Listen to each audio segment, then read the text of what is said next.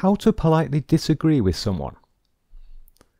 Let's imagine a difference of opinion with your boss. But it could be a difference of opinion with anybody, a friend, a family member, your husband, your wife, anybody. In this example, you are the manager of a restaurant. And David is your boss, and he is the owner of the restaurant.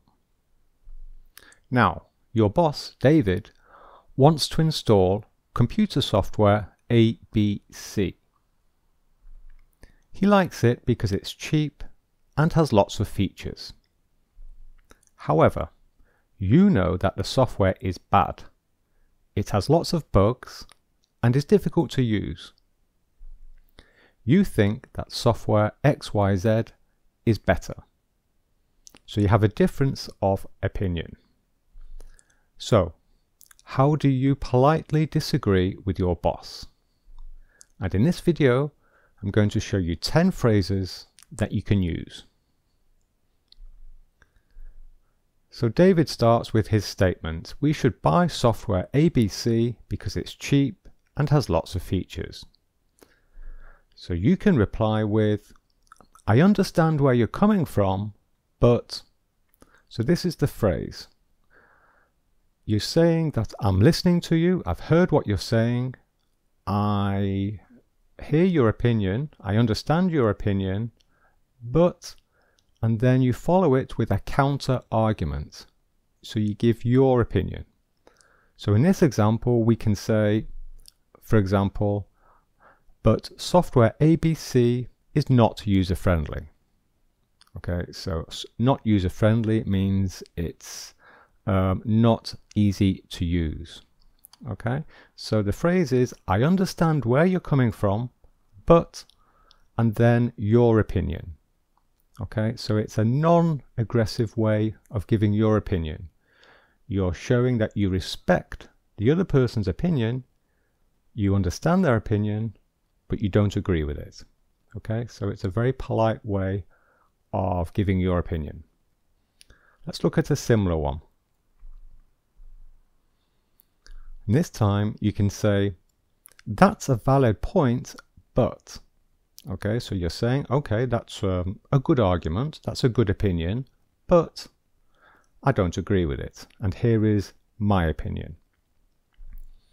But software ABC will cause us to lose money in the long term. Okay, so in the short term, it's cheap, we save money, but in the long term, we're going to lose money because it's bad software. So the phrase is, that's a valid point, but, and then your opinion. And another one, I agree up to a point, but, and then your opinion, your counter argument. So here you're saying, well, I agree slightly. I agree partly. Okay, I don't agree with everything you say, but here is my opinion. But there are lots of bugs in that software. Okay, so again, you're showing that you're listening to the person, you respect their opinion, but you don't agree with it, and here is my opinion.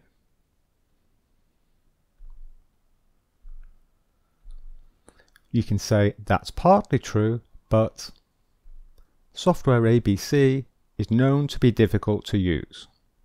So again, you're saying, yes, you agree with some of what the person is saying. You agree with part of what the person is saying, but not all of it. And here is your counter argument. This is your opinion.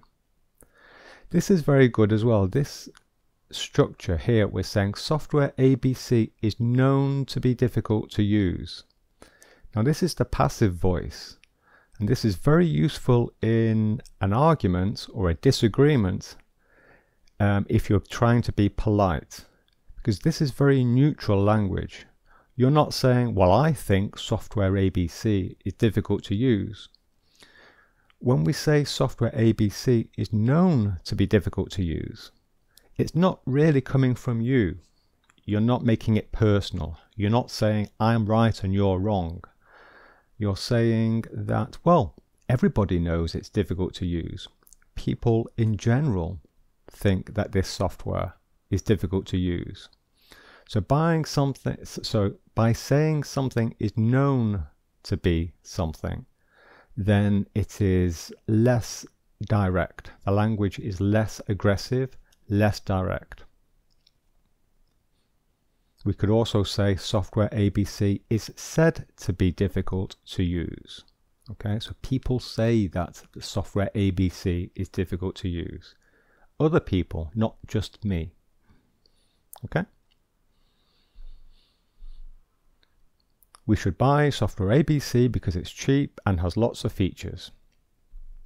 So here we have lots of very small sentences that we can use. The first one is you can say, I beg to differ. And this is a very short sentence and it's very polite and very direct.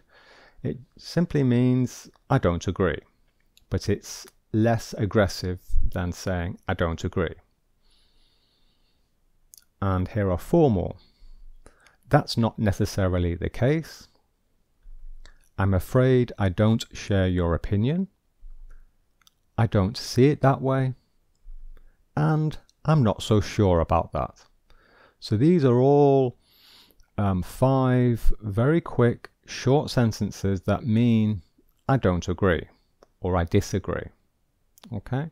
And they are much more diplomatic and much more polite. Okay, so these are good sentences to learn and to remember. And then, of course, you can follow them with your opinions in a separate sentence. Okay. Now, interruptions. Often when you are disagreeing with someone or having an argument with someone, then people can get quite animated and start interrupting people. So stopping people from finishing their sentence and you start talking. So how to deal with that?